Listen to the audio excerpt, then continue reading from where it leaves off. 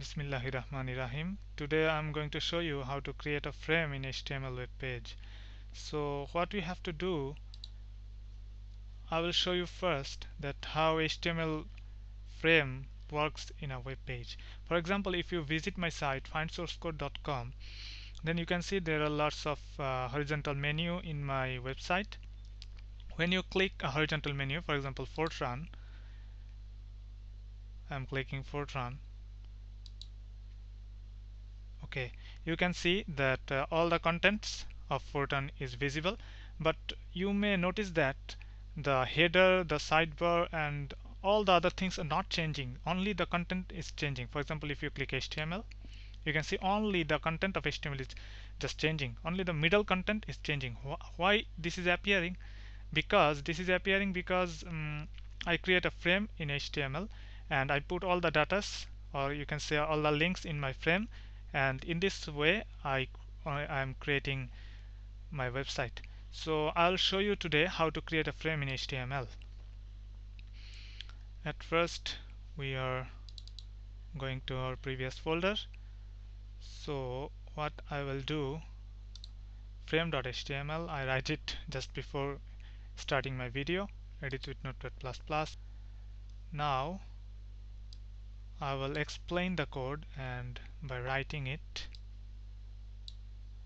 So I am deleting the code. So before going to create a frame, what you have to do, you have to write I frame. You have to put a name of your frame. For example, I am giving it source, and after that what you have to do, you have to write src for search. It will search page1.html. So what does the function of search? Actually, it will be the default page in your frame.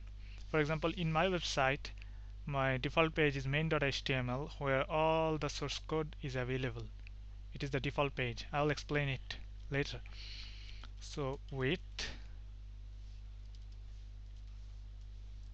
I'm going to give it 600. Height is equal to 300. So this is all about my frame. Then what I have to do, I have to write /iframe to finish it. So I have to put some links, like in my site I put, for example, C, home, C++, Fortran. So now I'm going to explain. This page is main.html and this is the default page. When my website load, then you can see this default page main.html. So this is what I write here, page1.html. So this page1.html will be the default page in my frame. So I am going to put some link here now. href. I'm going to put my first link as http, my website link, www.findsourcecode.com/html, html home.htm. Here you can find all the tutorials, video tutorials of HTML. So this page will target my frame. What is the name of my frame? I have told you earlier, I wrote earlier, source. And I'm going to give a name to my link. So I'm giving this HTML tutorial. So this is my first link, and after that I'm going to write another link as href test.html. This is another page, and this also target my frame whose name is source.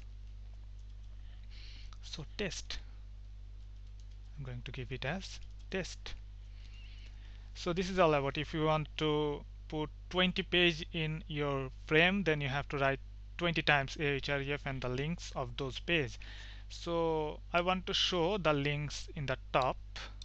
So I am cutting this and put it upper portion, paste. So now Control S to save the document. Yes. So what I have to do, where is my folder? Yes. So now go to frame.html, and you can see HTML tutorial. This is the default page. This is my new page. Is a default page showing. And when you click HTML tutorial, then you can see all the information of HTML tutorial is available. When you click test, then you can see the content of test is available. When you click HTML tutorial, HTML content is available. In this way, you can create a frame in HTML and show all the data inside the frame. So I want to put these two links in the upper position. Why it looks like this? Now if I use BR, I think that will be solved.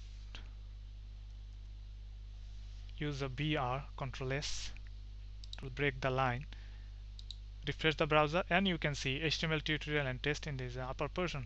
So it is very close. So I am using another BR, Control S. Refresh the browser, and you can see now it is looking very good. When you click HTML tutorial, the content of HTML tutorial is visible. When you click test, and you can see the content of test is visible. So in this way you can create frame in HTML web page. Thank you for today.